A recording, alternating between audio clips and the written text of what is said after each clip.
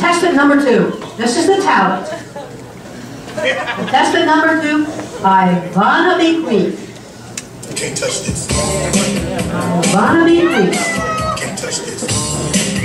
This is a dramatic reading. Ladies and gentlemen, your full attention, please. Okay, what I'm going to do is read you a page out of my diary. Thought you might be interested. Let's see what I've got behind. Ivana, speak up. Talk into the microphone, baby.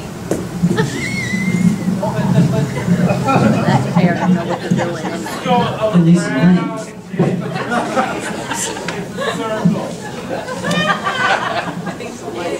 You need someone. Folks, we want to be sure Everybody hear me now? You gotta put your that mouth everybody can hear. close to it. There you go. Now, I know you're used to that. It's okay. Keep it. Loud and clear. Okay, what I found here is my first kiss. I'm very excited. I kissed a boy once.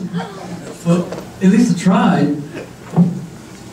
It didn't go very well, but I did try to kiss a boy, and it almost worked. You see, Granny and I used to go to the store regularly, but we just go to the local market. But every once in a while, we've traveled 14.3 miles to the store, to the grocery store. And my grandma would always say, behave yourself, be careful.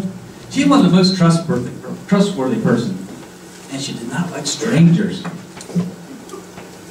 And our town wasn't a whole lot to look at. We had 2 churches, 1 store, a park, a pool that they never filled. Can't get it. But in our town,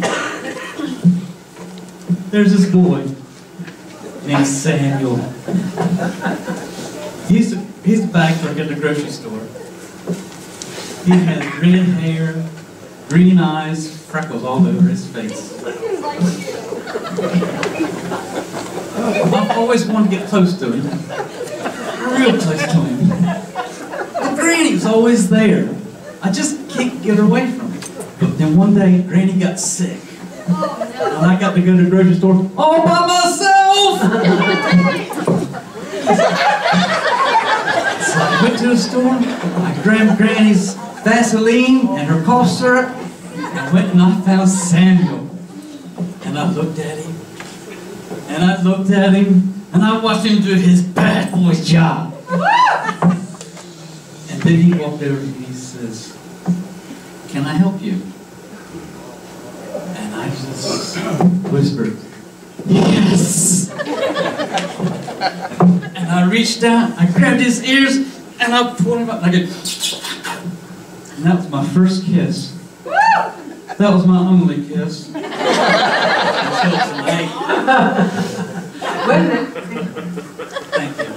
Thank you for that unique presentation. And I love your grandmother. She knew exactly how to give you advice. Grandma was bad news. Oh, bad news. Wait a minute. She didn't like to have fun. Wait a minute.